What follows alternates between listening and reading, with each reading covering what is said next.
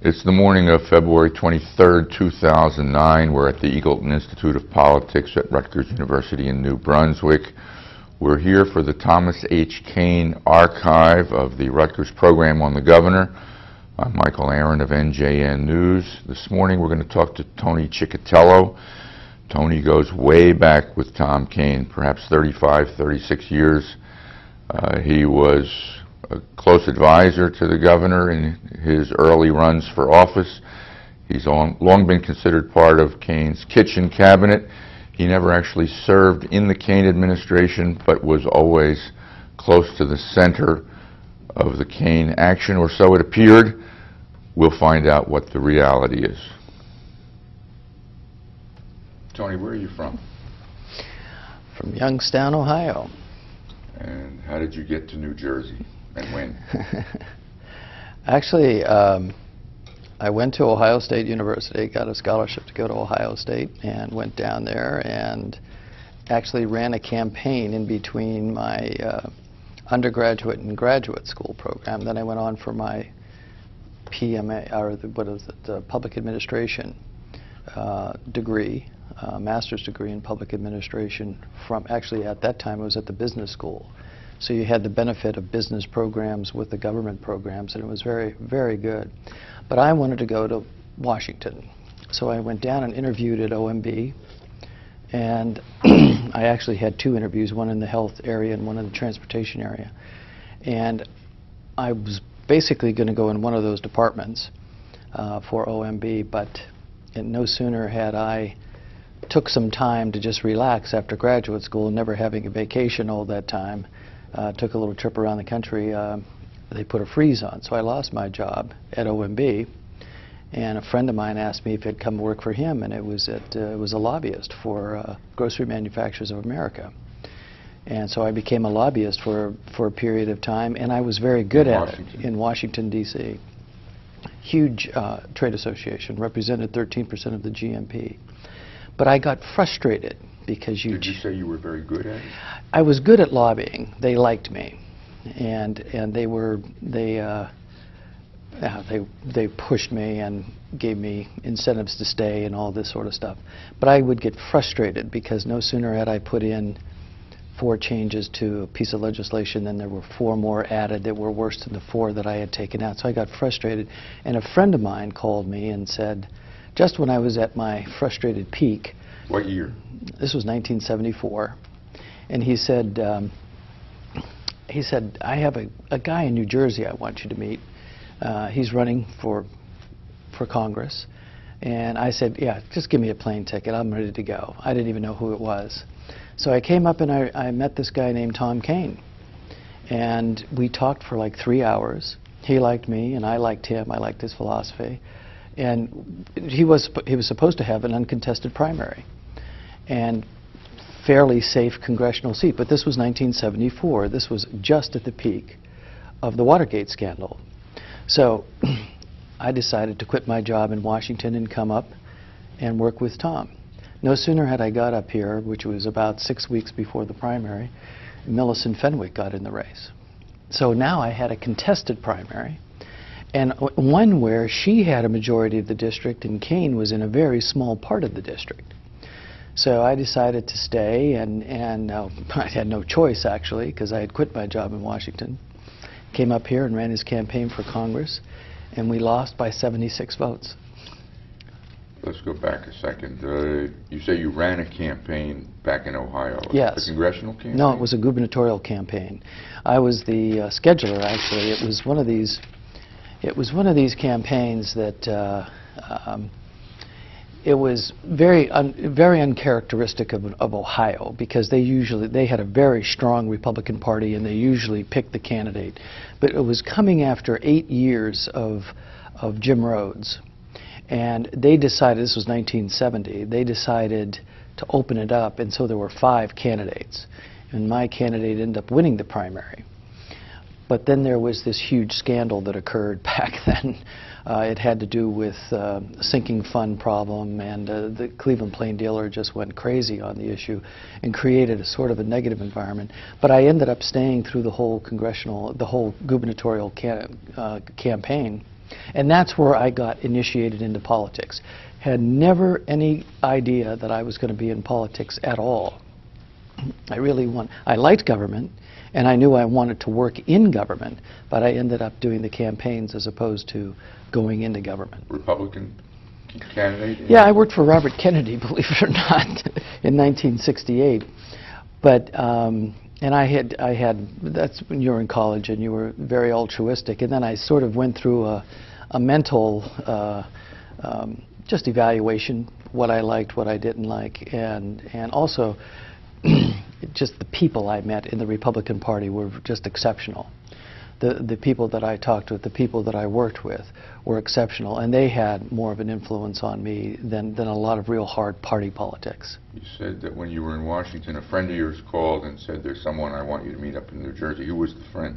It was Mark Haroff, who had a firm in Washington named Smith and Haroff, who did campaigns. And he periodically would call me. He says, "You got to do more campaigns. You know, you're good at that." All this sort of stuff. You know, just wanting to get me to do a campaign because he had a campaign that needed a campaign manager. But he caught me at a time when I was very frustrated with Washington and all that was going on there, and I decided to take a leap of faith. Came up and met Tom Kean. I just liked him and decided to come. You said you liked his philosophy. Yeah. What was his philosophy at the time? What did you like? Well, he was unique in terms of the politics back then. He was very much into the issues and the period of the time, the economic problems that were going on. I mean, at that time, Nixon was trying just about everything, price controls, all these different things were going on in Washington that were bizarre for Republicans and also for the country as a whole. So we had a lot of good, hard discussions about what government should be doing, the Great Society programs, what was working, what wasn't working. His philosophy was very much, I think, who he is. He's very moderate, fiscally conservative, but also moderate in the various programs. I mean, his very first piece of legislation that he passed as an assemblyman was the Educational Opportunity Act, which was a direct relationship to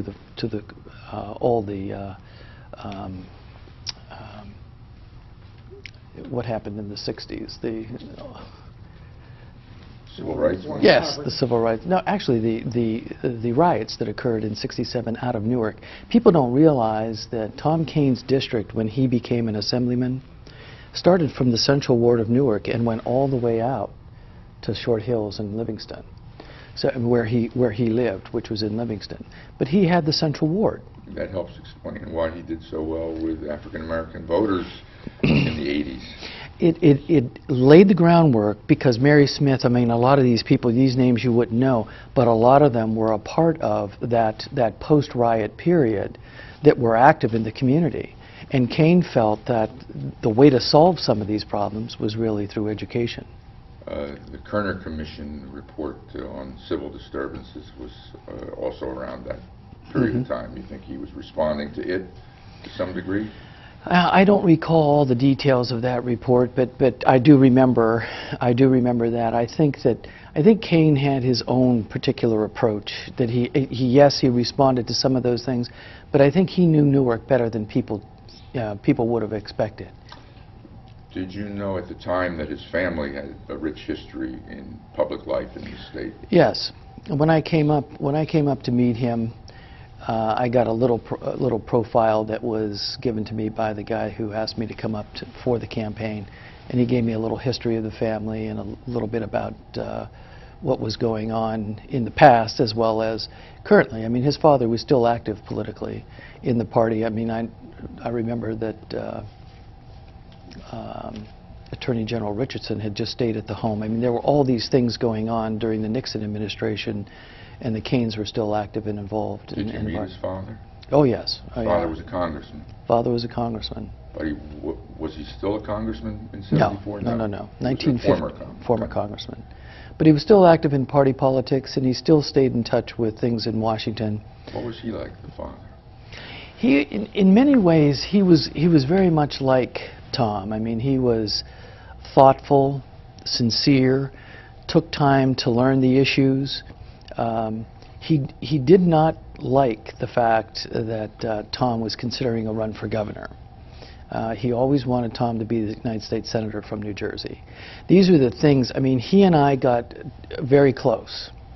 Robert Kane. Yes, Robert Kane. He and I got very close basically because one of the unique things, one of my responsibilities in the campaign was actually to go and ask the father for contributions. The son sometimes just couldn't do it and didn't feel like he should do it, so I would go ask the father. So we would sit down and talk about what he was doing. I asked him for contributions in the congressional race as well as when he ran for Congress, or when he ran for governor. All right, so you moved to New Jersey because you liked this politician, Tom Kane, who's, what, about 15 years older than you? Yeah, he is. That's exactly what he is, yeah. He's 19, actually 12 years old, 12 years older, yeah. And you think you're going to have an uncontested primary, and then Millicent Fenwick, what was she at the time? At the time, she was the head of consumer affairs in the state. And she had such a great reputation. She was part of a Republican administration, which was at that time the Cahill administration. He had put her in as consumer affairs. She didn't realize that when a Democratic administration comes in, people leave, or at least have the courtesy to submit their resignation, and then they put new people in. Well, she wasn't going to leave, but Brendan asked her to resign at that time, and she couldn't believe that. And then half of the people in the county said, Somerset County in particular, people who had already asked Tom Kane to run for Congress. I mean, a lot of the people had Peter Frelinghuysen. At that time, the chairman of the Somerset County Republican, all of them had encouraged Tom Kane to run for Congress. Whose seat was it? Who was holding the seat? Peter Frelinghuysen. It was his seat. It was his seat. He was retiring? He was retiring. And it was a Republican district? Oh, solidly Republican. It started in Livingston and Short Hills, went through the southern part of Morris County and all of Somerset County. And then it had a little bit of Mercer County. It had Princeton and a few towns down there. And was Kane a sitting assemblyman at the time? Yes. Was he an assembly leader at the time? He had just left, I mean, because Brendan had won. With the historic victory that he had, and brought in, at that time, he brought in 66 Democrats into the Assembly. Tom won, and barely won at that time in the Assembly, in a safe district. But he went from Speaker of the Assembly to minority leader in a matter of a year. And so those things change your perspective. After having been in power like he was as Speaker of the Assembly, all of a sudden he's now minority leader, and not only minority leader of 14. I mean, that is, not only did they have a veto-proof Assembly, I mean, they could have done anything they wanted and never even considered the Republicans there. Who were the key Republican leaders or bosses in the district back then that you recall? John Renna was active as the county chairman of Essex. Essex, right. You're saying Republican leaders? Republican leaders in the congressional district who you had to appeal to if you were going to be the nominee. Luke Gray down in Somerset County. Morris County was pretty wide open. That is what is considered an open county. The county chairman has a role, but not that much. And the Essex County was John Renna. And also John Entile, some of those people that have been there for a long time, we had to make some courteous discussions with various people in the county and made sure that we touched all bases. 1974 right. Was the year of this election. That's right.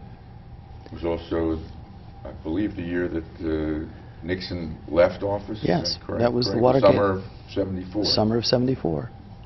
What impact did Watergate have on this election? So, just tremendous. It's different. If I can bring it back to today, the election in 2009, if this is relevant, the election in 2008 was so dramatic economically. Watergate was an emotional election.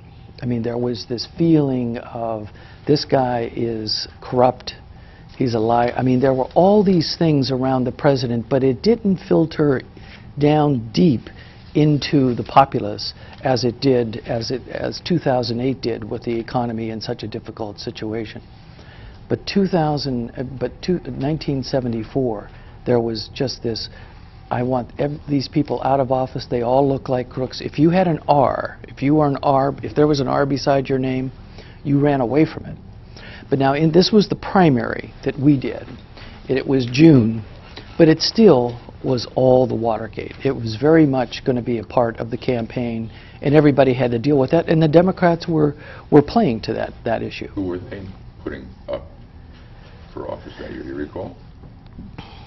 God, you know, I can't even remember. Do you recall what Tom Kean said about Watergate and Richard Nixon in the primary campaign? Basically, that issue we all played as it was evolving. You encouraged more openness. I mean, you wanted the investigation to go forward. What was going on in Washington was basically what people were saying. I mean, as a Republican, all you can say is that, you know, let's get to the truth. And whatever the truth may be, let's get to it. Why did Millicent Fenwick win the primary? Basically, the discipline, back then, the discipline of the county vote. If you looked at the tallies, Tom, which in the Morris County parts of the district, won those. He won practically every municipality except for maybe one, the one that was closest to Somerset. All of Somerset County was a machine back then. Luke Gray ran it. He got the vote out. I mean, there were some... She was a Somerset County person. She was a Somerset... He was an Essex County person. He was an Essex County person. See, the interesting thing about the Cains come from an aristocratic family, but they were not part of that Somerset aristocratic crowd. The crowd of the Dillons and the Fenwicks and the Frelinghuysen's, the Cains stayed in Essex County. That was sort of like another world to the to that little political machine down there, which was much more controlled. That was, the Essex County machine is different than the Somerset County machine. It's the money crowd really controlled that. Essex County, it was tougher. You had Newark to deal with. You had other aspects of political life, broader issues. What was the Cain money based on? It came from utilities primarily, but it went all the way back to railroads as well. That's where it started, but it filtered in through the utility business, both gas and water. What were the styles of Cain and Fenwick as campaigners back then? It was the most genteel campaign. I mean, I was just, you know, I didn't have much hair and I was pulling it out then. And it was just the kind of thing that, you know, I think the public would have enjoyed. It was basically two people saying how much they respected each other and how they enjoyed this debate on the issues because this is what needs to be done in politics. It was just one of these incredibly fun campaigns if you were a person listening, because you had people debating the issues, genuinely debating the issues and having differences of opinion, even as Republicans.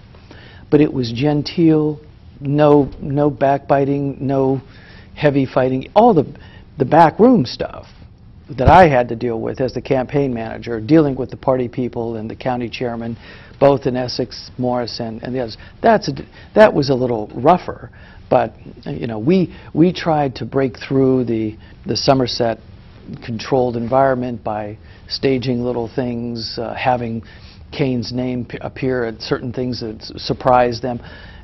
They didn't stand for any of that stuff back then. So it was a different ball game than it is now. I mean, it was much more controlled, and Luke Gray knew how to run a county. Who was Luke Gray? Luke Gray was a longtime chairman, Republican chairman of Somerset County, who always controlled, matter of fact, always had a little money in his back pocket that he can spend whenever he needed it.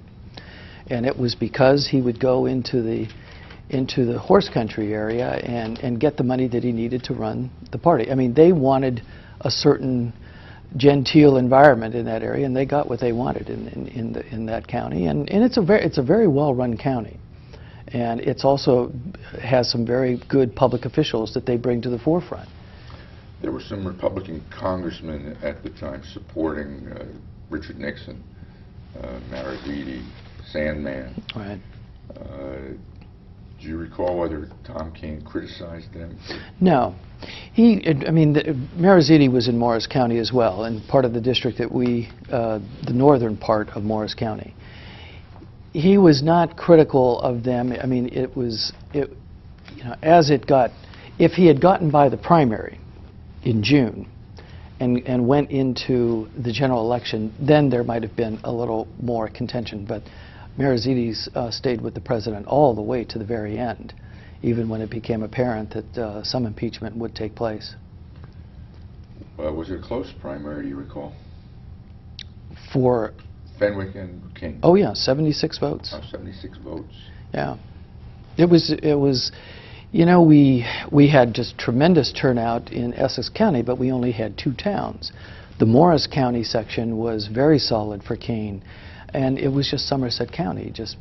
There were some districts in Somerset County where Tom would get 3 votes out of 50 cast. So what posture did he assume upon defeat in the primary? Well, this was a turning point, I think, for Tom, and it was for me. As I look back, I think his whole perspective changed, where his focus was Washington. After this defeat, he became a lot more introspective and in the sense of what he wanted to do in Trenton. He was still minority leader. He still had a term to finish up there, and he wanted to go on and do some things in the state. Both of his boys, the twin boys, were 6 years old at the time, and Debbie was pregnant with Alexandra. And at that time, his focus was Washington. But it shifted because he knew he wasn't going to Washington now, and Millicent ended up winning the district and winning the congressional seat, and went on to serve, I think, about 5 terms, 4 terms, and then she ran for the United States Senate. But he knew that was no longer an option because it was a safe congressional seat, and his towns would probably never get moved around that much. They would probably stay in that district. So his focus shifted to New Jersey. And in doing that, and because the boys were 6 at the time and started school, and he knew from the days when he was in school, having to go to school on your own, the separation of the family from you as a child and growing up, he didn't want that for his kids. He went to private school. And he literally got on a train and would go up to Massachusetts, and that's where he went to school and would come back to Washington. It was a different time. The period that he went to school, he was born in 1935, and he was going to school during the war period and also the post-war period. So that's when he was in private school. But the Congress at that time would go down to Washington, and basically his parents would stay. They had a home down there, and they would stay in Washington because you didn't have the back and forth. But the dislocation in the family he didn't want. He wanted to keep his family together. So with the boys reaching school age, I feel that his focus shifted to New Jersey, and that's when everything became more New Jersey. He didn't want them to uproot them, go down to Washington, and we've talked about it a little bit, and he kind of agrees. But I think if something had come up, he might have considered Washington again. But I think his focus became more New Jersey. He continued to serve in the legislature until when? 1977. 77. He chose that year to run for governor. What was What was your role with him after he lost the primary? What was your relationship? Well, I got a job here in New Jersey, and I went to work for Merck and Company in their Rahway offices. And I decided to stay. I mean, my focus changed too. I mean, I decided that I didn't want to get into all of this political running around the states and doing campaigns for people that I didn't know. I had to believe in the candidates that I wanted to work for. I had to have a personal connection. And so I decided that I would stay with him and work with him, sort of like take a gamble, in the sense of, if you're going to do something in public life, go with someone that has the ideals and has the values that you find. Don't go trying to search around the political world. Just go with I know who he is. I know what he stands for. Those are the things that I want to stay with. So I decided to stay with him, and I continued to work with him. At Merck, I was able to work my job and then do things for him at night. How'd you get your job at Merck? That was at that time, Merck was very just starting government affairs, and they had no government affairs department. They didn't even have somebody that would go down to Trenton. Back then, Merck was a proprietary drug maker. They only made drugs that they manufactured, that they actually discovered. So they didn't have a lot of issues. But all of a sudden, generics became an issue. And legislatures all around the country were starting to talk about generic drugs as a way of reducing cost. And Merck, being a proprietary drug maker, needed to begin to educate the public about what is a generic drug as opposed to proprietary drug. And matter of fact, they hired me before they actually hired the top guy. I was young at the time, but they needed somebody in the state, so they hired me, and that's how I got the job. It was purely, I went around. Tom had recommended to me, he said, you know, this state has a lot of drug companies. He says you should go and interview with the various drug companies. Because I had Washington experience. I mean, I had that on my resume, so I could go around to these companies and say, I have some experience in government affairs, and I understand corporate life, because I was representing really all the big manufacturers of food. Procter & Gamble, General Mills, General Food, those were all the companies that I represented when I was in Washington. So I had the corporate experience along with the government experience. And this job enabled you to keep a hand in with Tom Kane, right? As a what? As an advisor? As an advisor. We would, you know, periodically I'd go visit, I'd travel with him, hear him speak, comment. We would always talk about different issues, where things are going. And I got the job at Merck in 1974. The whole presidential campaign started up around 75, and that was, you know, that was the time that you know, Ford was in office. He had just pardoned Nixon, so it was, you know, stirring up 1975. That was the emergence of Ronald Reagan. So you had a lot of rumbling within the Republican Party at that time, and Tom's father, the former Congressman Bob Kane, was very close to Jerry Ford. So there was a lot of interplay with the president at the time, and that's where we decided to sort of help the president as he was coming into his election. Tom sat down with me and he said, you know, what do you think of the presidential election? And I said, at that time, I said I thought the economy was moving in the right direction. If you remember, I mean, the early part of the 70s was a very, very difficult time for this country. Not only did we have Watergate and a presidency that was always sidetracked with extraneous issues as opposed to the economy, also experimenting with a lot of different things, but you also had the embargo. You had the Arab oil embargo, and you had all these things playing into an economy. It was a really tough economy. But all of a sudden, I felt that the president was going to be the beneficiary of the economy starting to move out, and he was. And the economy did start coming out in 75 and emerging in 76. I want to ask you about the 76 campaign in a minute, but going back, do you recall if Kane's father had any reaction to his losing the primary or any advice to his son? Yeah, he was very disappointed. Matter of fact, I'd learned a lot about him at that time because those old-time congressmen really knew their numbers. They could sit and they can look at those districts and know exactly the numbers that they needed. And as we saw the numbers coming out of Livingston and Short Hills, he knew that there was the chance that he could win.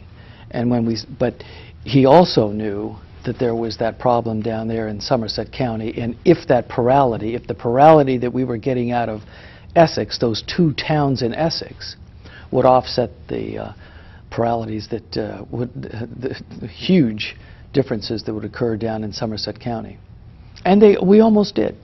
We did well in Morris County, which was surprising to a lot of people. In fact, that Kane took a good bit of Morris County, all the towns in Morris County except for one. But it was understanding those numbers, how they knew them. They could tell by the calls that were coming in and the numbers that they were getting whether things were going right or wrong. He was very disappointed. He wanted Tom in that Congress. You say that Tom shifted his focus to state politics because now the congressional seat was filled by a Republican and looked like it would be. How do you think that sat with Robert Kane? Well, I think that's when he and I would talk a lot. And I said, you know, Mr. Kane, I always referred to him as Mr. Kane, and I said, you know, that Tom he has good instincts for this state. And it was just something you could watch and see. The very first speech I heard Tom Kane give, I didn't know who he was. I came up here came up to New Jersey in 1973 to speak to the New Jersey Food Council.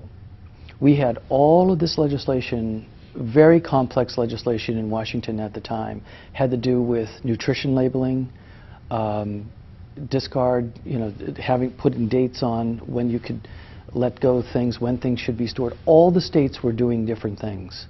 They were requiring all this different information on food containers. So I came up to here. I had to advise basically the executive committee of the Food Council and ask them for support. They said, why don't you stay for dinner and then go back? And I said, fine.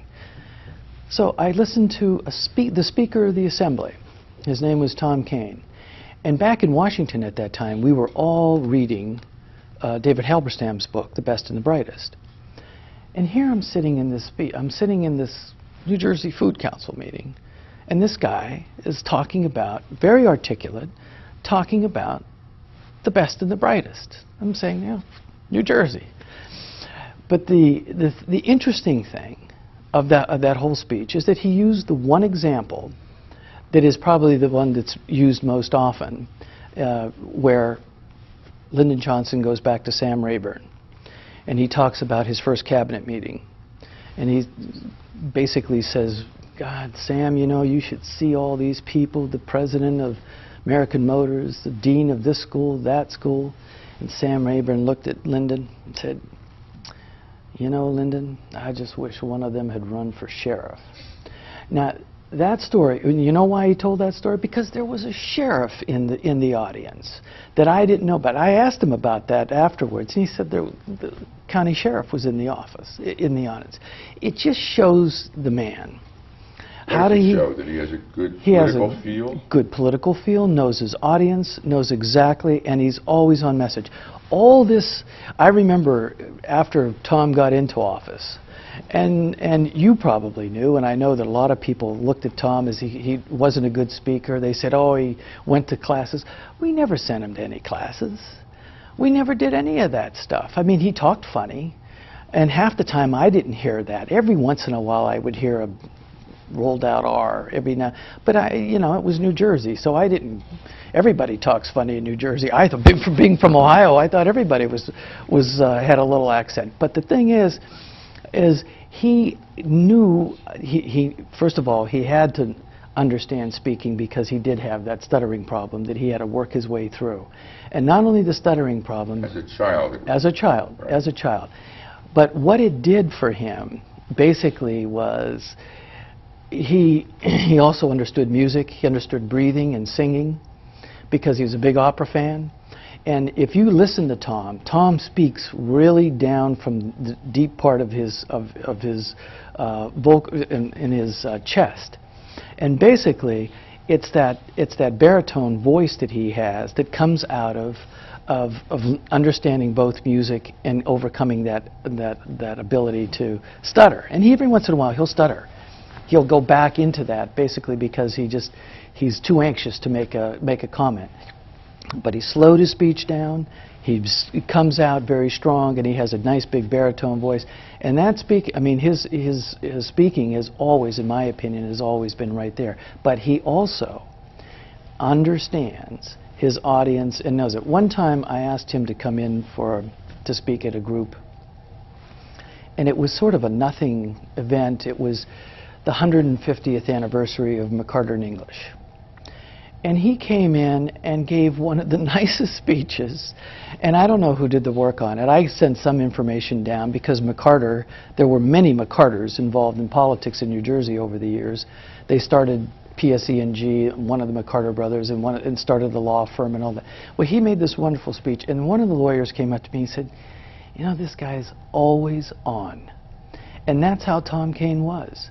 The state of New Jersey got a governor for 8 years who was always on. And by that I mean he worked like no other governor I've ever seen. I mean, I only know a few governors, and the one in Ohio the candidate that I worked with was very much the same way, a real hard-working guy. But I used to ask Debbie, does he sleep? Because I could tell. Sometimes I would have things with him when he was up early, and when he's up early, his eyes don't open up. He looks Chinese because he's basically, he's not a morning person. He's much more of an evening person. But I asked her, does he sleep? And she says, no, he was working until 2, 3 in the morning. He could work on 3, 4 hours sleep, and I don't know how he did it. And I used to complain with Carrie Edwards. I don't want to, we could probably get to this later on. I complained to Carrie. I said, Carrie, your memos are too, Tom would show me his homework. And I mean, the memos were just this thick. I said, I would say to Carrie, you're gonna kill the guy, and he would say, come here. So one time I went into Carrie's office, and he took Tom's briefcase out, and you would go through the memos, and on page 32 there would be changes, and you would just say, you know, what's he doing reading all this stuff? He was very much a speed reader, and I used to watch him go through books. We would sit on the beach up at Fisher's Island and literally read books in a couple of days. Big, thick books. I remember one summer we were into Edmund Morris's biography on Teddy Roosevelt. They had a couple of volumes. You'd read simultaneously the same books? We were reading the same books, but could never keep up with them. Fisher's Island, family had a house on Fisher's? Family, yeah. That basically, those were a lot of Debbie's friends. A lot of people from Delaware settled on Fisher's Island as a summer home, and there were a lot of Debbie's friends. I don't know if. What's Debbie's story? What's Debbie Kean's background? How did he meet Debbie Kean? Actually, it was arranged. I think it was, you know, somebody wanted to introduce him. You know, just sort of like. I have a friend that I think we grade 4, that kind of thing, and I can't remember exactly. There was a Princeton party too, where I think they met, and then Tom followed up when he found out she was from Delaware. Followed up, and he had friends down there. He had some relatives down there, and they went there, and that's where he invited her over to the house or one of his relatives' house one time, and that's how it all started.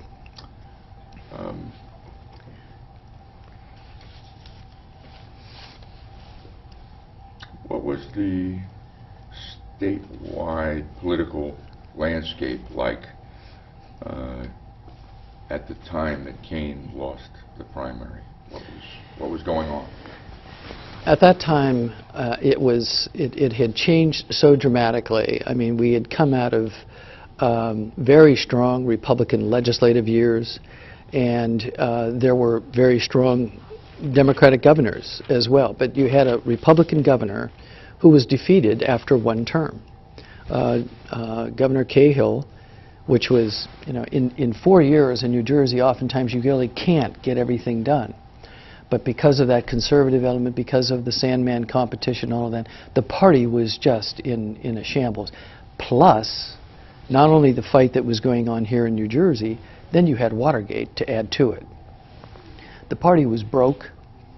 Basically, Webster Todd, Christy Whitman's father, was paying for the electric bills just to keep the state party open, and it was everybody for themselves. And Tom, if he had won the congressional seat, would have at least been a part of that leadership that was going to bring the party along. But when he decided to, when he lost that race and focus more on New Jersey, he did start to work with the party and bring more active participation and actually recruit people to run for office. From our interviews for the Brendan Byrne archive, we know that the debate over whether to impose a state income tax dominated political life in the state during that period of time. Do you recall how Tom Kean positioned himself on that question? He was very open, and also he felt that it was the kind of issue that you had to let every legislator decide for themselves. I mean, he didn't push any particular way, but he was also probably the best debater that the Republicans had in terms of going on television and doing different things. I remember the Dick Leone debates with Tom Kean were exceptional. I mean, those were things to really listen to. Those were on New Jersey Network. New Jersey Network, and they even did Channel 2 News. I remember going with Tom to Channel 2 when it was a big issue. It was a primary issue, and everybody, he eventually got to the point where I think he voted for a tax, but he did not push anybody or a party line in that particular way. He allowed the candidate, he allowed every individual member of the legislature to do what they wanted. All right. You say that Congressman Kean was close to President Ford, and you and Tom Kean got involved in the New Jersey effort to re-elect President Ford, or to elect President Ford. He was never really elected. He wasn't elected, no. What role did Tom Kean play in that presidential campaign? We talked about it, and he, because his father was active with the president, and also he was, to a great extent at that time in 1975, he was, or 1976, he was basically he was the Republican leader, or one of the leaders, and also he had the kind of statewide perspective on issues, because being the Speaker of the Assembly prior to being the minority leader, he was very active in getting around to the state and doing a lot of speaking. So he had a statewide perspective, and the father... Was he the chairman of the Ford campaign? He became, yes, he became chairman of the committee to re-elect President Ford. Did he surrogate speak on behalf of Ford? Oh, yes. He was the campaign manager. Dick Cheney was our boss at that time. And we, to a great extent, you know, he was the campaign manager. Cheney was managing the Ford campaign? He was the chief of staff. Chief of he staff was the chief in of the staff. White House? In the White House, right. And I was the executive director. So we both basically... Did you talk to Cheney? Oh, yeah. Yeah. Periodically, when I needed money, we would talk to the various... Cheney, and then there were also surrogates underneath him that we worked with. Was there a U.S. Senate election in '76 in this state as well? Yes, in 1976 there. Was that Harrison Williams? Harrison Williams. And David Norcross? David Norcross, right. Did Tom Kean get involved in that election? He did not. Why not? Well, because that was a tricky part of dealing with the Ford campaign. Ford periodically needed various votes, and also knew Harrison Williams very well. So it was a real juggling act, and it was difficult to deal with, basically because there were opportunities that we could have helped Dave in terms of the campaign, but the White House didn't want certain things to happen. So you had to be very cautious in what you did and how you did it and who was in the room when you did some things. Because Ford was here twice. Ford actually came twice, and Remember where? he was down in Atlantic City once, and he was in Union County. We went into Matty Rinaldo's district. Right in Union, right near Kane College there. We had a reception there. That time in particular, when he was in Union County, was right after Ford had made that statement in the debate that Eastern Europeans were not under communist rule. So we had a lot of Polish people that we brought together to have Ford meet and also to calm them down.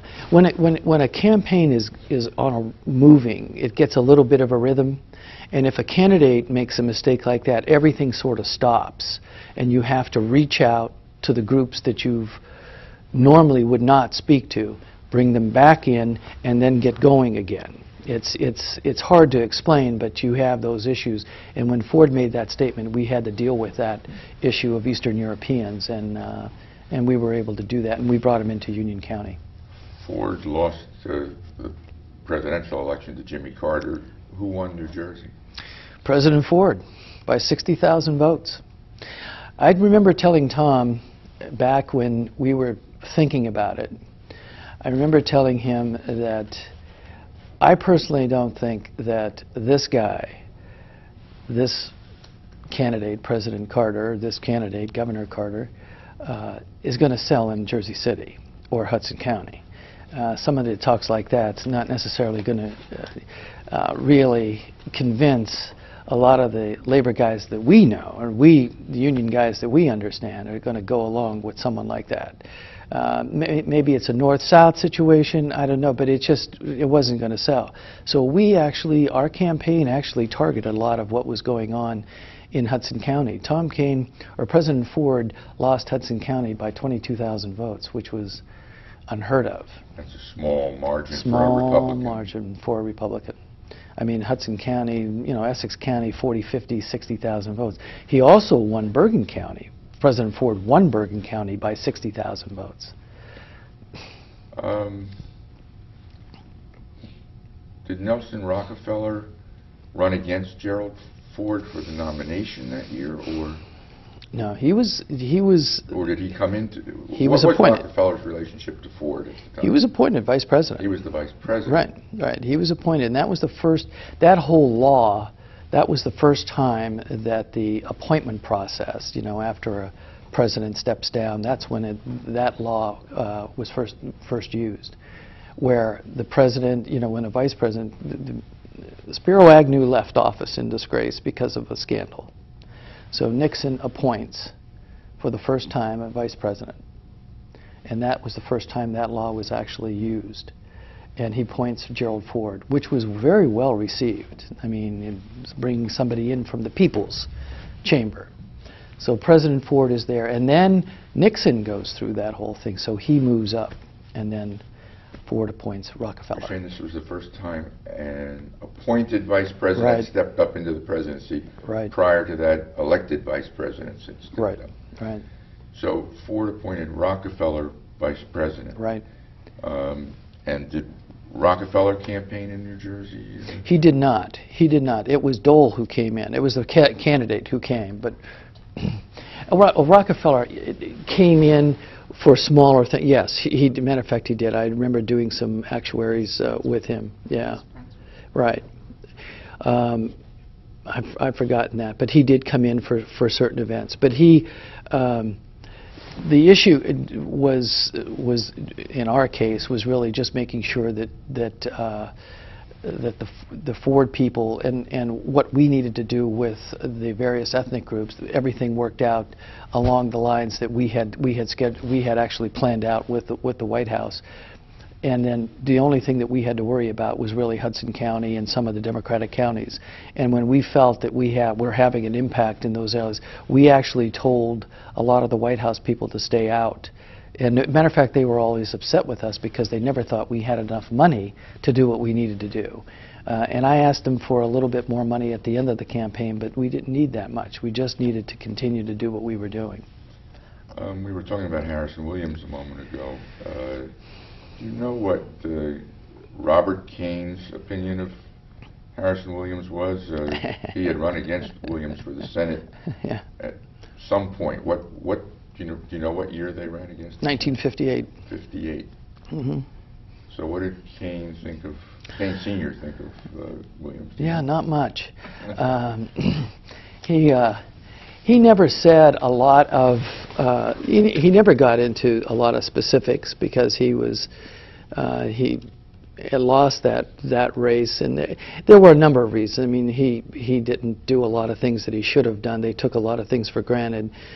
This was 1958, and Eisenhower didn't do some things that they thought should have been done. I mean, there were a lot of things that were happening at that time that, and he didn't run a good campaign, from what I gathered, among the party people. But I think he didn't have much respect for Harrison Williams back then, and then when all of this, he wasn't around. I don't think he was around when all of that took place, but it was truly, truly ironic to have the person who defeated his father, to have Governor Kane then appoint someone to fill the seat of Harrison Williams. When Harrison Williams got in trouble over the ab scam thing. Yeah, I mean, it goes to show you politics can go all the way around. Even though he lost in 1958, his son was able to appoint somebody to fill the seat. Somebody from those Somerset County moneyed Republicans who you were talking about Yes. 45 minutes ago. Yeah. Who Tom was never really a part of. And most of those people Nick Brady. Most of those people didn't contribute to Tom when I was running those campaigns. It was interesting for me. I would always tell Tom, these are your people. You know, I'm saying, you know, it's like me going into Youngstown, Ohio, and going into certain wards. I mean, I would have expected some support there, and I would get this pushback from his people, and I could never understand some of the thinking that went along there. But you're saying they weren't really his people? No, they weren't. When I stepped back to understand it, the Kanes were unique, politically unique. They were not, you know, they didn't ride the horses. They didn't do all those things. They were very close to the Rockefellers and active politically, as the Rockefellers were, but they were not part of that. Was Tom Kane friendly with Nelson Rockefeller? Yes. Mm-hmm. And I think, you know, if there was ever anything that he might have done in terms of national Senate or anything like that, I think they would have been involved in, but he never felt he needed that. Okay, so Ford succeeds in New Jersey but fails nationally. Tom Paine is still in the... Go ahead. Now, one of the nice things, you know, that President Ford did, because we were the only eastern state that supported him and won, he invited us all down to the White House. So back then, we had a very young staff. It was Greg Stevens, and we were basically all of us, except for Webb Todd's wife, Eleanor Todd, was my scheduler. And she was in her 70s back then, I think, or late 60s, something like that. But we all went down to the White House, and he gave us an evening, a day of touring the White House, and he also Who do you recall going on that trip? Oh, it was, there were 10 of us. Myself, we all took the train down. Greg Stevens, we have great pictures of that. John LeBoutelier. Some of the staff, I can't even remember their names because I had hired them. They were so young. Eleanor Todd. Eleanor Todd. And no, I can't remember all. But there were about 10. And Tom Kane. And Tom introduced each one of us when we went in the Oval Office, and we all had pictures, and we brought with us Jersey loves Jerry sign, which he just loved. And it was sad because when we had the tour of the White House, that I actually, believe it or not, this is sort of an inside story, everybody else went on a tour of the White House. I went in a back room and met with John Deardorff and Doug Bailey and basically started planning the campaign for the governorship. Really? Deardorff and Bailey were what at the time? What was their... Bailey and Deardorff were political consultants. Consultants. And they were at the White House? They were at the White House. They had met. Well, they had worked with the president. So we had a meeting in the back. Were there offices in the White House? No. They happened to be Back then it was a different time. You could actually have political meetings in the White House. No, they were just there waiting for me, and I went up in one of the offices and we sat down and started talking about the campaign. So you're the quintessential backroom guy, I guess, right? We started, I mean, it was something that Tom didn't give me explicit instructions on whether or not he wanted to leave the assembly, but this was 1976, and I was just at that particular point in time, I felt, you know, I didn't think he wanted to stay in the legislature, but we didn't talk about it. But this was December of 1976, and I was just getting, as I do, I quietly get my stuff together, talk with various people, and then see when he's ready to make a move. So it was 11 months or 10 months before the next gubernatorial election. Right. Let's take a little break and talk about that election. Okay. When we resume. Okay. Yeah, wherever you want to stop. I think Yeah. we'll just stop. Okay. Okay. Good. Well, we'll see. We Your mic going. could only do another 20 minutes. Okay. Okay, Michael, roll. Tony, we left off with the thoughts of a 77 run for governor in your mind in the White House. Let's go back a bit and talk about Tom Kaine's career in the Assembly as he prepares to present himself to the state in a gubernatorial primary. What are the highlights of his Assembly career? All right. Well, that's one of the strengths of Tom Kaine. I thought he had probably one of the best careers in that 10-year period that he was in the Assembly from 68 to 78. He had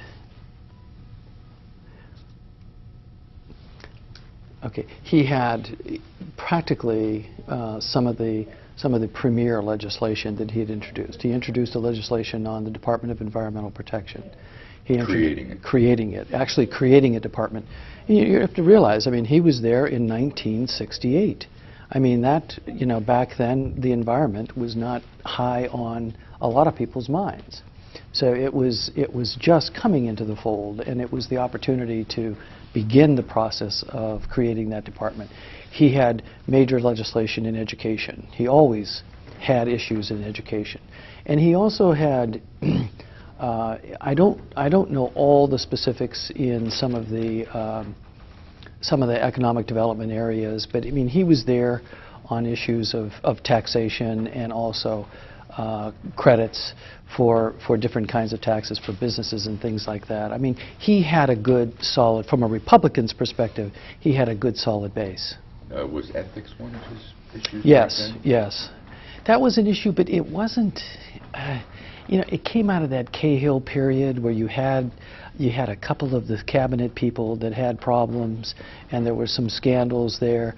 But it basically had to do with it didn't get as broad, the kind of what I would call the kind of awareness among the people that other things did. And environment, I think, was one of those things that he was really very solid in.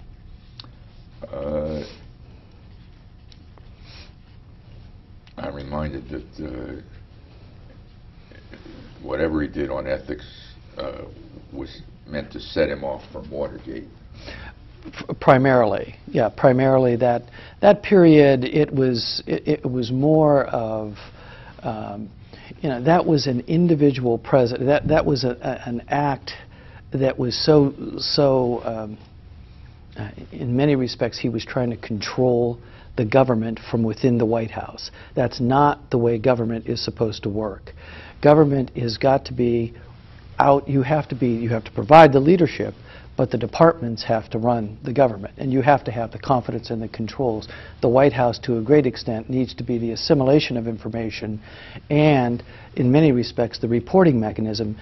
But what Nixon was trying to do, and which will actually happen to you, the bureaucracy will end up turning on you.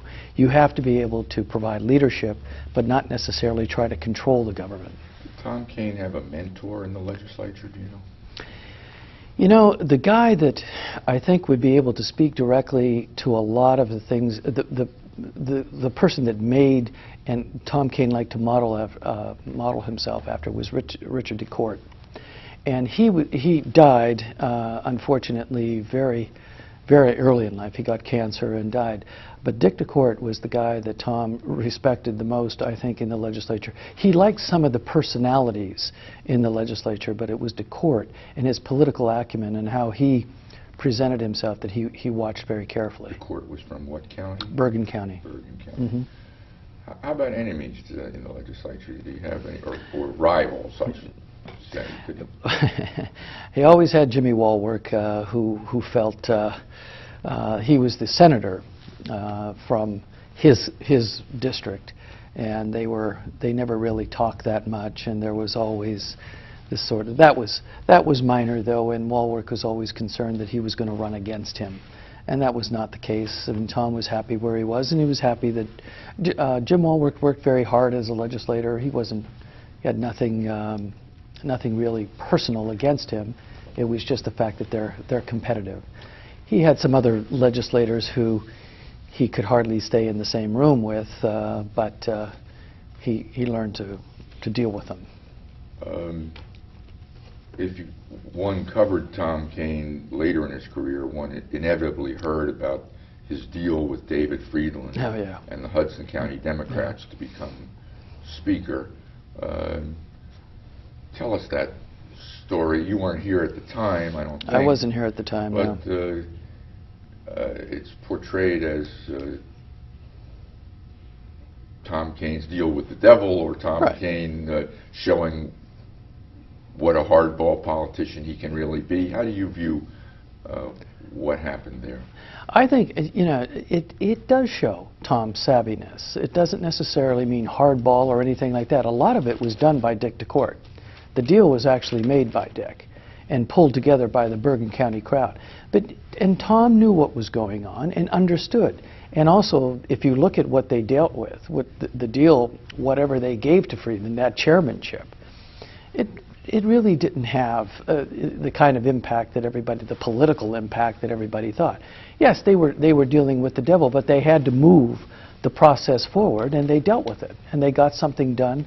I think Tom, you know, the bottom line is that Tom is very results-oriented, and sometimes, you know, the politics you have to understand. Now, you can't compromise your principles, but you have to understand if you can move something forward, even in dealing with the devil, as long as he then controlled the legislature, he then controlled what went on that board. So the controls were at his fingertips at that time. It was a delicate balance. It wasn't easy. But those are the things that made Tom Kean the leader that he became as governor. All of that he did in the legislature, from being assistant majority leader to majority leader to Speaker of the Assembly to minority leader, all of those things were the core that made Tom Kean the governor that he was. Conflict of interest laws led to some legislators giving up seats. For example, Robert Wilentz. Do you think we've gone too far in that realm? I do. I mean, I'm not sure, you know, what the balance is on this. I think we've gone too far in terms of the kind of money we spend on campaigns, and I don't know how you resolve that issue. I mean, look at for governors. I mean, look at the unique aspect of what happened this year. In 2008, an individual who's not of great means was able to raise $750 million to run for president. I don't even know how that happens. here in New Jersey. Tom Kean, we never used a lot of his money, but we did have some of his money that we used for his campaign. And it was always a threat that the Keans would use their money. But look at what John Corzine did and the kind of money that he spent. Money is a very big problem for politics in New Jersey, and that keeps people out a lot more than I think, you know, the ethics issues. I think people who want to get into office, I think, can deal with the ethics issues. It's just raising the money and the process that you have to go through. That is the one single curbing thing I feel in politics in New Jersey, especially because of the lack of the ability to communicate in such an expensive market. Let's talk about the 77 gubernatorial campaign. Brendan Byrne is a one-term governor, not looking too strong for a second term. Tom Kean decides to run for governor. Had this been obvious for a couple of years, or and had it been planned for a couple of years? No, this is another thing. I think this is a little insight that I think I can give you in my experience with Tom. We ran the Ford campaign for president in 1976. And I told him, Tom, if you want to run in 1977, we can use this as a basis for gathering the kind of support, whether it's county organizations, delegates, people who are active, whatever. No, no, no. It was all Ford, Ford, Ford. I can't afford, this is a tough fight dealing with Reagan and coming in. The Reagan people actually... Reagan challenged Ford. Reagan challenged Ford in 76. And Reagan looked at New Jersey very carefully, and they made a mistake. I mean, had they come in and did what they could have done in some of the other states, I think they would have been more effective. Now, Tom, quietly, to a great extent, without a lot of organization on my part, because at that time I was working at Merck. I had to take a leave of absence to do the Ford campaign in 1976, but at that time I didn't. But he himself stood on the phone and talked with each delegate. There were 67 delegates for New Jersey, and we ended up getting 64 for Ford. But it was a really, you know, you weren't quite sure you had them all until the very end. And it was Tom who did that. That's when Ford picked Tom and brought him into his inner circle.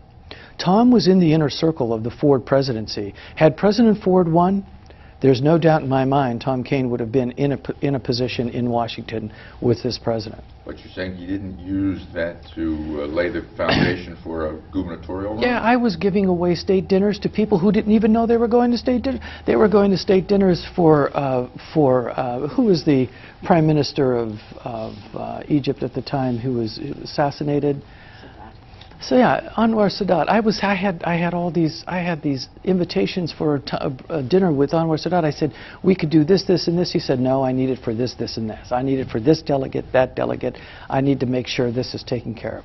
It was all for Ford because he felt he was in a fight. He never did anything to help himself in that process, because we could have come out of that, even though Bateman was by far, Senator Bateman was by far the favorite to run in 1977. We could have at least begun to build some support. Never did anything for it. Why do you think that is?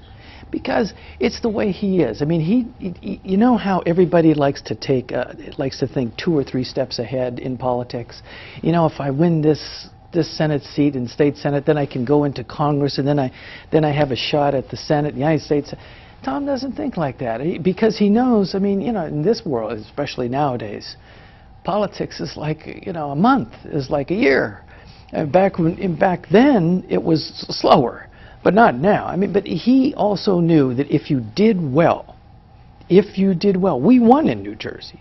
Now, we lost the big kahuna in the sense of winning the presidency, but we won, and that in itself laid the foundation for him in 1977 to a degree.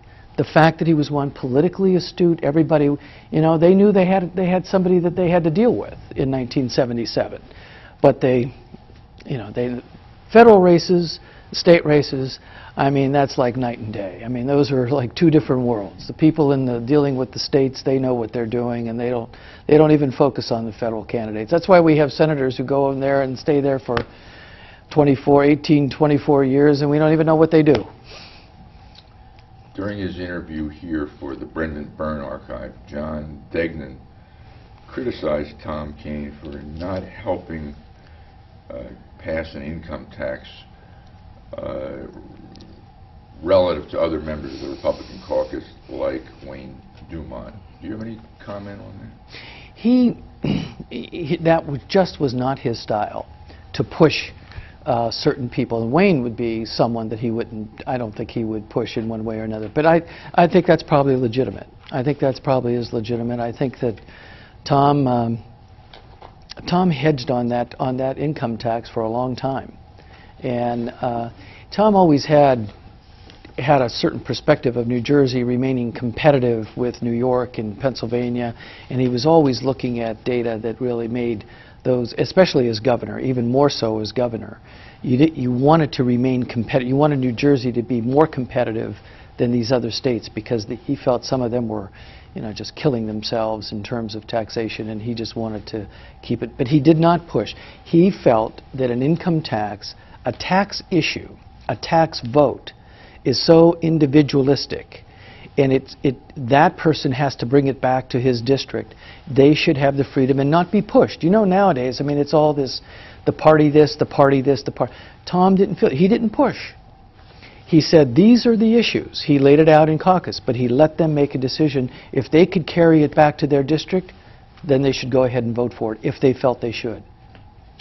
What did the primary in '77 turn on? What was it about? Basically, I mean, in the primary, which is what we dealt with, it was money. Now, I think people should understand that Tom Kean was the first gubernatorial candidate to be on television in a primary, to be on radio in a primary, and I think what were the other firsts that we had in that race?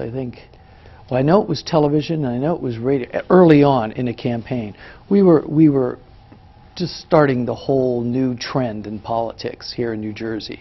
Back in the old days, it was all the county organizations, the flag, the bumper stickers, the signs on the lawn, all of that. Tom, well, first of all, we had to go around the organization.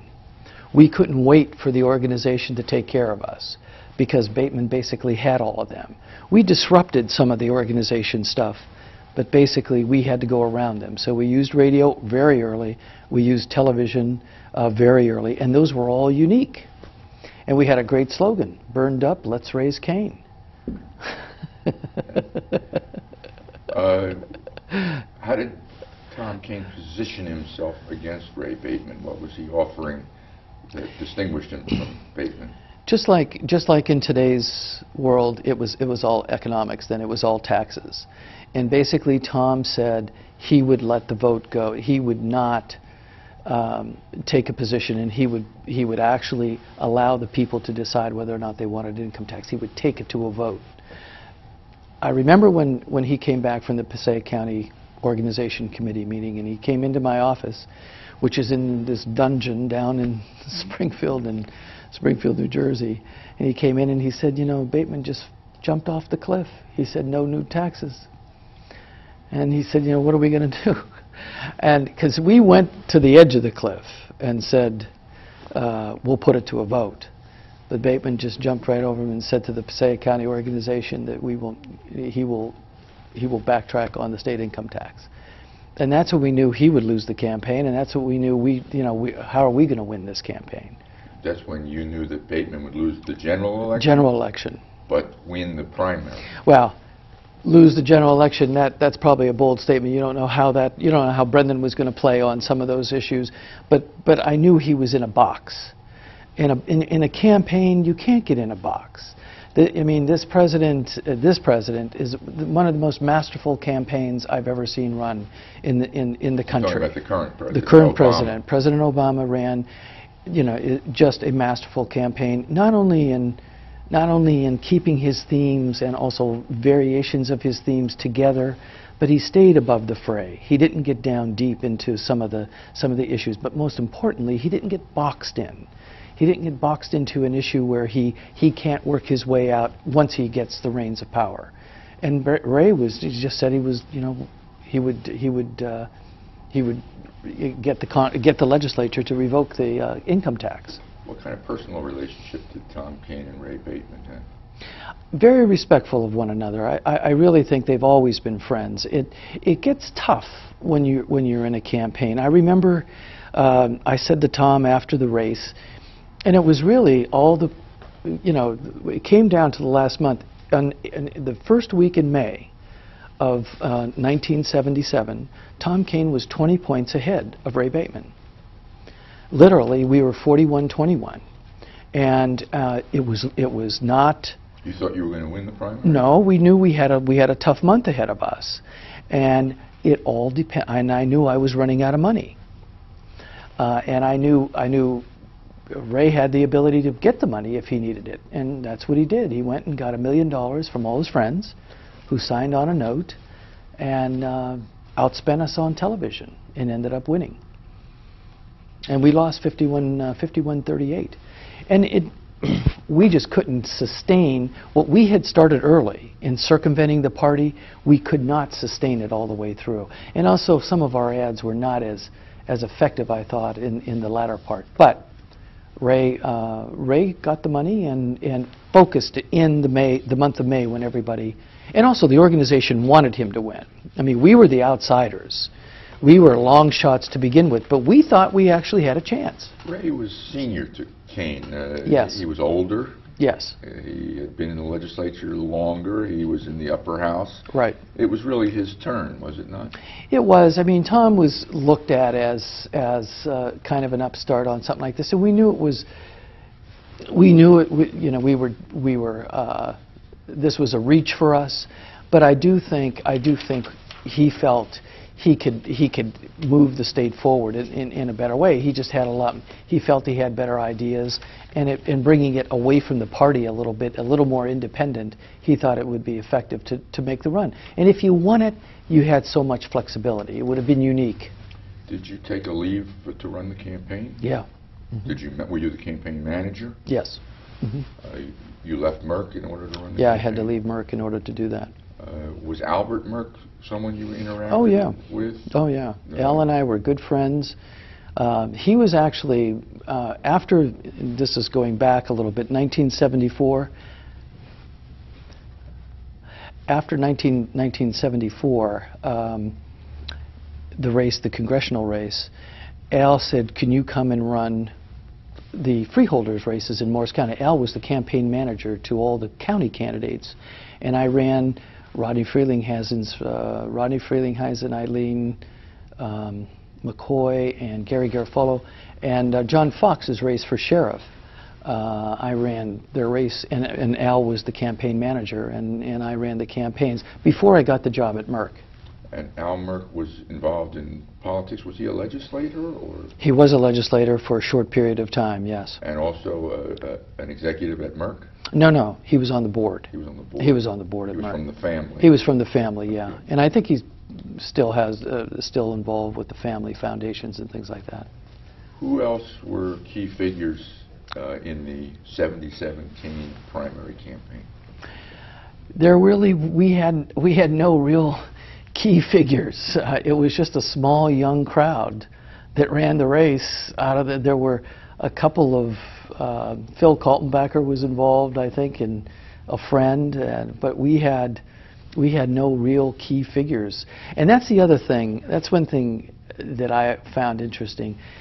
You know, a lot of the people who should have known Tom Kane, a lot of the business people in the Newark communities and things like that, none of them supported Tom Kane. I mean, they were all walked away from that. But Bateman had all the key people, all the political county chairmen. There were no real powerhouses behind us in that campaign. What posture did Kane assume after losing the primary? We both sat down, and he said, you know, I'll let you know when we should do something. And about August, after after everything had calmed down a little bit, I waited for him to go in. He walked into the Bateman campaign office and sat down with Ray and talked with Ray, and actually that's when everything, and then I came in and said I'd help. We all helped as much as we could. We did a lot of work in the primary. When did it become obvious to you that Bateman was not going to be successful? Well, it's just those debates, and also then that plan, when the plan came out, it was the Bateman-Simon plan, and it became known as the BS plan, and then it was just, you couldn't justify it, you couldn't even defend it, and then it became very difficult. The media just went crazy on it, which was understandable because there was no rationale for it.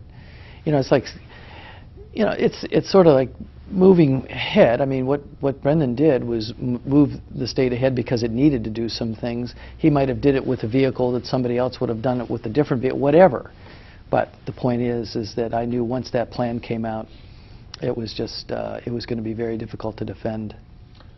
All right. Well, we want to know what happened between '77 and '81, both in Tom Kane's career and in your life. But we're going to save that for a change of tape. Okay, good. After the gubernatorial election of '77, in which Brendan Byrne was reelected, what did you do? I started my own company at that time. I had decided that I couldn't go back to Merck because I couldn't take another. I took one leave of absence to run the Ford campaign, and they accepted me back after that. And then I took another leave of absence, and they said, "No, you can't take. We need help in this position." So I couldn't go back to Merck because they went and hired somebody. But I decided to start my own company at that time, and actually was involved in lobbying a little bit, but also corporate communications. I mean, one of the things I learned in corporate life is that when it comes to a public issue, corporations have a hard time circling around it inside the company. See, it's easier to use outside people to help, and then the people inside the company, there aren't any incentives for people to go out on a limb on public issues, let's put it that way. They can deal with their own business issues, but when it came to something on the public side, it was very difficult for corporations to set up incentives. Even if you had government affairs people in your office, no one would really take it. So consulting became a real opportunity. So I took that. I got one client very early on from Exxon, friends of mine at Exxon. But then I got involved indirectly on Wall Street, and that's when my company started to take off. I started doing financial communications, which involved a lot of interesting writing, and as well as some very tough issues. Basically, on the basis, the New York Mercantile Exchange had a potato futures contract, and they were in the middle of a fraud because somebody tried to corner the market on potato futures. But that was going on as they were developing and finalizing oil futures. And they were just about ready to introduce oil futures when this fraud hit. And Senator Muskie in Washington wanted to shut the exchange down. So a little inside story. You'll like this one because it crosses Democratic and Republican and Democratic circles. I get called in because a friend of mine knows I'm involved, and they need help in Washington. So we go and we went up to Maine, and we dealt with the farmers in Maine, and then we went and testified before Congress with Senator Muskie, who was very upset with the exchange, calmed him down a little bit. And then they fired the CEO of the exchange. So they said, we need to get somebody in here that can take us with this oil thing. So I run into Dick Leone out of just somewhere. I can't remember exactly what it was, if I don't know if I'd seen him somewhere or something. And I called Dick and said, what are you doing? And he said he was doing something. I don't know if he was doing something at Princeton or something like that, but he was consulting, and he had some things going on. But I said, you know, you know the New York Mercantile Exchange at all? And he said, no, he didn't know anything about it. So I said, well, look it up and find out a little bit about it, because I'm going to call you on this. So I went back to the chairman, who was a friend of mine, a young guy. These traders are all young. And I said, you know, there's this guy that really understands economics, understands these markets, has a background. He was treasurer of New Jersey, all of this sort of stuff. I said, we should think about him for chairmanship. He says, well, I know that guy. I had him in class in Princeton. So brought him in, and he got the job. And it was helpful to me basically because I needed to deal with Muskie, and we had to calm him down, and Dick had a lot of connections there. And then Dick was great. Dick really knew or learned very quickly. You know, he's a quick study. And you could imagine Dick Leone on the floor with the traders. It was just so wonderful to watch. It was, you know, he doesn't suffer fools too long, and traders are an interesting breed unto themselves. But he did a very good job, got the exchange, got the heating oil contracts going, and actually created a market to where it's now one of the largest exchanges in the country. Did you have a partner in your business? Yes. Who was your partner? A fellow Ohio State grad, John Neiswanger. I talked him into coming out from Columbus. He had a firm out in Columbus, and I talked him into coming out in 1981. And we've been in business since, well, 32 years now. And where did you set up your business? In Rahway. I was there at Merck, and Rahway is sort of centrally located. You can get down to Trenton pretty easily, get into New York pretty easily. You have all those trains that come into Rahway. Rahway is the last station. The trains go down to the shore, and the trains go down to Princeton. So there are a lot of trains that end up in Rahway. So we just stayed in Rahway. Where did you live at the time? In Rahway. It was when I went to work for Merck, and the guy at HR said, well, where are you going to live? And I said, I'm probably going to live here in Rahway. He said, why? And I said, well, it's because it's where I work. And he said, well, I mean, there's New York. My boss, the boss I reported to, lived in Philadelphia. But I'm from the Midwest. We sometimes we like to walk to work in the Midwest. So it was a little different experience for me. But I lived right in Rahway. And where do you live today? Today I live in Plainfield. Not that far, but still central. Get around pretty quickly. What did Tom Kean do after the gubernatorial election of '77? That was the interesting thing. What can he do in this time to maintain his his respect among the party people and do things? Basically, he just pulled back a little bit and stopped, because let the party sort of assimilate what had happened in '77 and the fact that Bateman lost. I mean, there was a lot of, the party was very upset, and there was a lot of consternation on that. They should have never lost, all this sort of stuff. So that he sort of stayed away from all of that, and then never fully really got back into it, because he took a position on New Jersey Network. And basically, I mean, it goes to show you how clever he is. I mean, I was thinking him, point, counterpoint. What are you talking about here? New Jersey Network. And, yes, I know that the inside crowd looks at that, but I mean, how broad can you get? Well, what happened, it was fortuitous in many ways. They did a point, counterpoint, Dick Leone and Tom Kean. And they did it at the very end of the show. And at the end of the show was when they called the lottery numbers. Everybody in the state listened to these two people talk and debate these issues, and then they listened to the lottery number. It was like he would go out and speak at different things, and everybody would say, "Oh yeah, I see you on with the lottery number." How often do you think they were on? Once or twice a week? Yeah, but it was good. I mean, those two. If I could do a show with those two, I would do it in a minute. I mean, bright, interesting, can absolutely take it down so that everybody understands what they're talking about, bring in all the various, two best, debaters you'll ever see, and good. Sometimes they agree, sometimes they disagree. good, very effective I speakers. agree with you. That's when I came to New Jersey. Right. And I remember watching those two Right. guys, and they were a very intelligent set of commentators.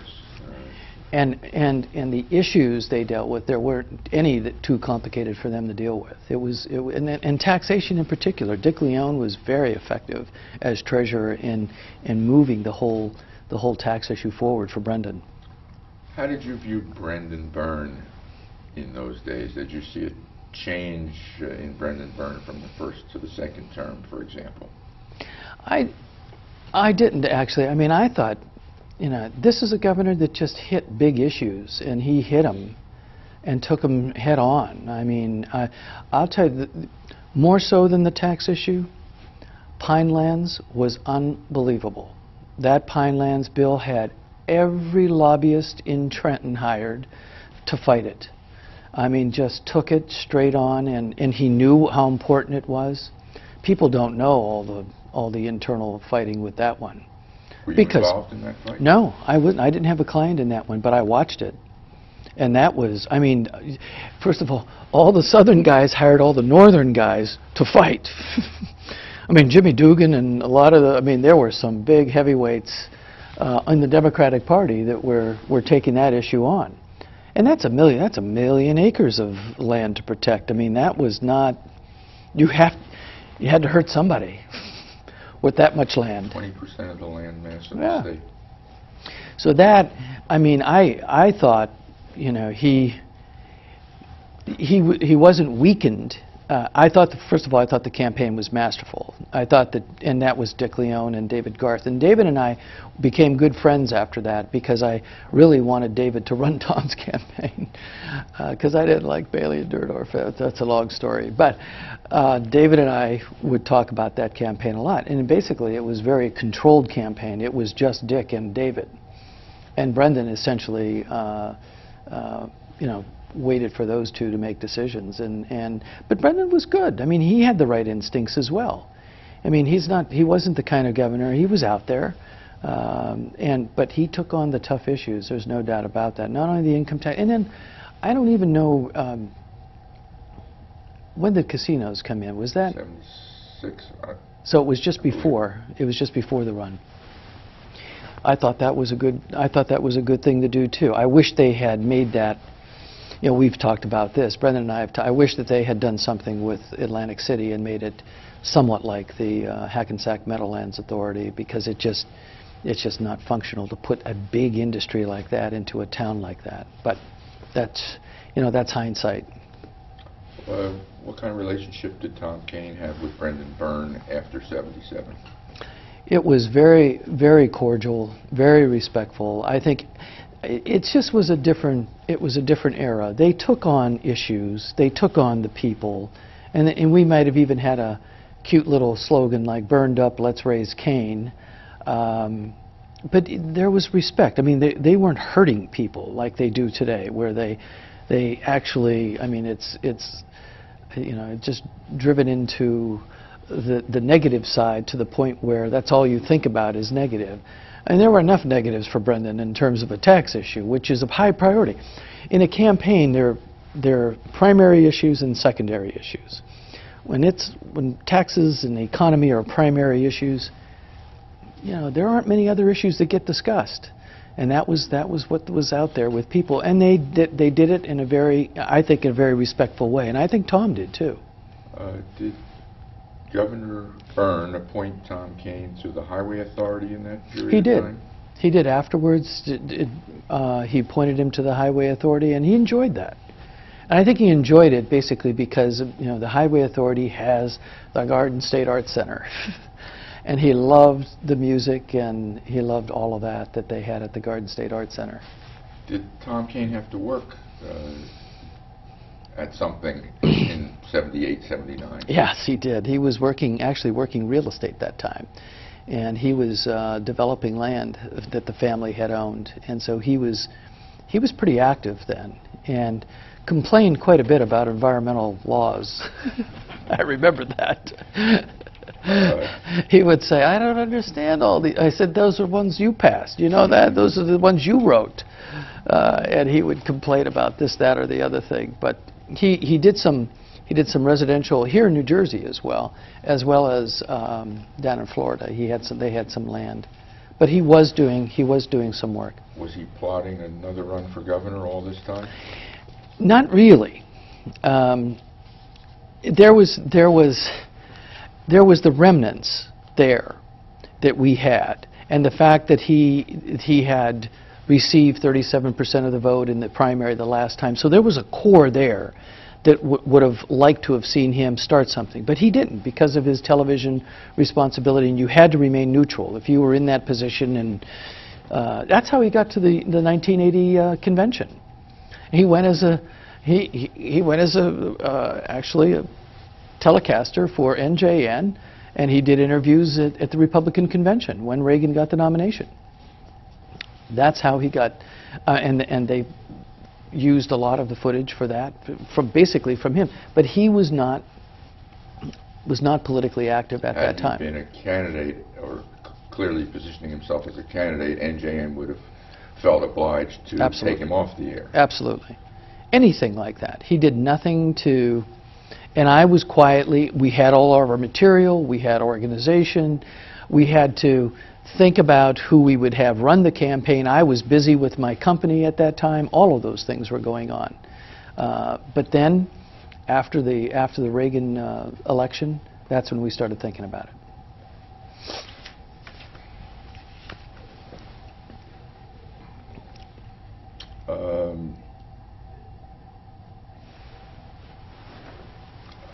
Others from the Kane family were active in New Jersey business circles at the time. Tell us about John Kane and Robert Kane and who they were and what they did. Well, John Kane is the cousin. He was head of the Elizabethtown Gas Company, and that is his cousin. I mean, Tom's father and John's father were brothers. John Kane and Robert Kane were brothers, and John was a cousin. They were on the gas company side. Bob Kane was Tom's brother, and he's on the water side. And they were always, both families were active in the utility business and active in business community. They were very involved in the areas that they served. And John Kane in particular was active internationally. He was very active in the American Gas Association and all those trade associations at that time when all those issues were being debated, internationally as well as nationally. And who was fighting for the 1980 Republican presidential nomination? Ronald Reagan. Who was running? Do you recall who? Well, George Bush. George Bush. Was Rockefeller in that race? No. Those were the those were the principals. So who did Tom Kane? Well, that's right. You're saying he was neutral. He was neutral. He was a commentator. He was a commentator at that time. He didn't have to take a position. He didn't have to take a position. Yeah, and there was basically the Reagan people came into New Jersey and did a very good job. That was Roger Stone at the time, who came into New Jersey and actually did a fairly good job in organizing and getting some of the conservative part of the party together. Did Reagan win the New Jersey presidential primary, do you recall? Well, he got the nomination. Did he get the delegates? Yeah. You know, I can't remember specifically on that. All right, so now we're up to November of 1980. We're a year away from a gubernatorial run.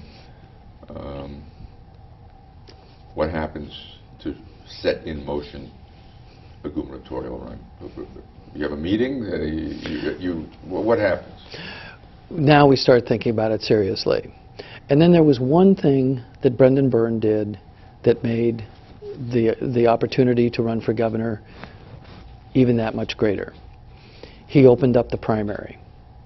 And that was a piece of legislation that just, you know, made from a Kane perspective, we had a base from 1977 that we can draw on. And everybody came into the race. I mean, there were people coming from places we never heard of. Bo Sullivan, Joseph Bo Sullivan came out of nowhere. Had a big party at the convention that Tom went to. But We didn't know politically, what he was all about, but he came out of the blue. Pat Kramer, mayor of Patterson. And then there were 6 or 7 others, including Tony Imperiali, who were in the race. I mean, it was amazing how many people got in the race and won it. And it was open. That meant that the county chairman couldn't decide who to put on the line. It was separated. It was separated. It was separated from the line that was used by the counties. And why did Brendan Byrne do that? He opened it up for his friend, John Degnan. And that one thing alone opened it up for Tom Kane. If Brendan Byrne did anything for Tom Kane, it was that one thing that, in trying to help another friend, he helped Tom Kane tremendously. And Tom always remembered that, too. And who was the key, who were the front runners for the Republican gubernatorial nomination? Well, that's the interesting thing. Pat Kramer and Bo Sullivan was, but Tom always said, don't count out Pat Kramer. Because Pat Kramer, see, this is kind of an interesting thing, Michael, and it's something that, that I would have a hard time with. Because I knew business people, and I worked in business, and I saw all this. But business people couldn't identify with Tom Kane. They couldn't necessarily feel that he was going to be the kind of guy that would fight for them.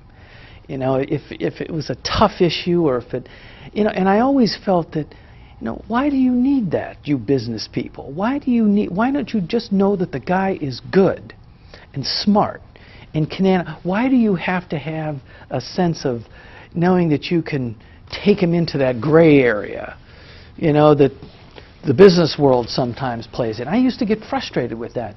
That entire Newark community, all the Bobs, and the Paul Stillman. I told Tom Kane, if he ever speaks to Paul Stillman again, that guy had us running around with, and this was a big shot, this was Mr. Newark.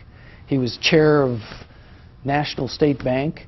He was the president of one of the big insurance, I can't remember all the things, but he was Mr. Newark. None of them supported Tom Kane. They all went with Pat Kramer.